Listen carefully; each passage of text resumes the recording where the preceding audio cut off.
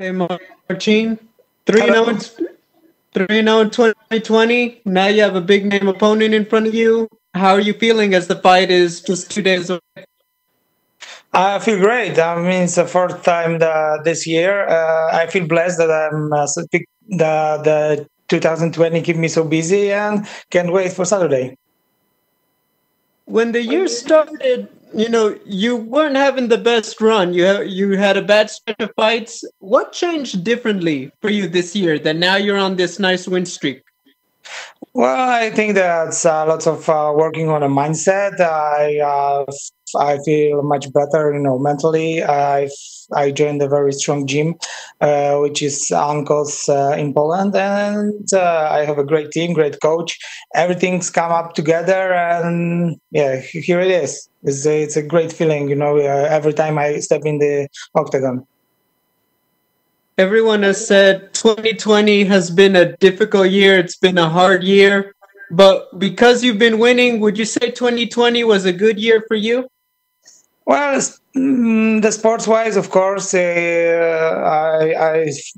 it's a 4 fight, 3 wins so far, and sports wise very very well. Yeah, there are other stuff that's not going so good. I mean, all the COVID-19, all the lockdowns. People seeing people that they're having hard life right now, and yeah, so it's difficult, but it is what it is. I'm a sportsman, so I feel great about what I'm doing in life. My final question, how do you feel you match up stylistically with Greg Hardy? Once again. How do you feel? What are your thoughts on Greg Hardy as an opponent? Oh, he's a big guy. He started aggressive. He pushing his forward, and he got knockout power in his hands. I don't think he's like a very good composed, on the ground and wrestling, but still the guy is dangerous, and he proved it in the previous fight. Thank you and good luck. Thank you. So let's jump to Jordan Ellis with Low Kick MMA. Hi, Marcin. So you were saying you don't think Hardy's got the best ground game, and so is that your plan heading into this fight to get him on the ground and kind of wear him out there? Yeah, I don't want to say what the plan is right now, but of course, I feel much more advantage on the ground, and in wrestling, it's not the secret that he knock out his opponents before. So yeah, it's what it looks like. My biggest advantage will be on the ground. And how would you rate him alongside the guys you've been fighting and beating recently? Obviously, he's a big name coming from another sport, and he's on these main cards. But talent-wise, where does he rank in the heavyweight division for you?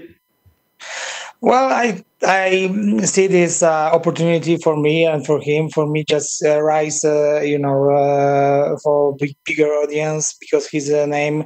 His opportunity to climb up the rankings. So yeah, it's on us. Whoever take advantage of this opportunity. Okay, and just finally, with a big win here, you'd be 4 in a row for 2020. Going into the new year, where does that place you in the rankings and what you want to achieve in the next year?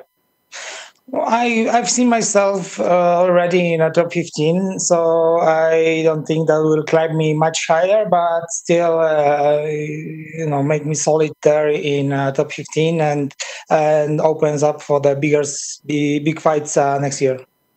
Okay, thanks. Good luck. Thank you. That's all we have for you today, Marcin. Thank you. Thank you.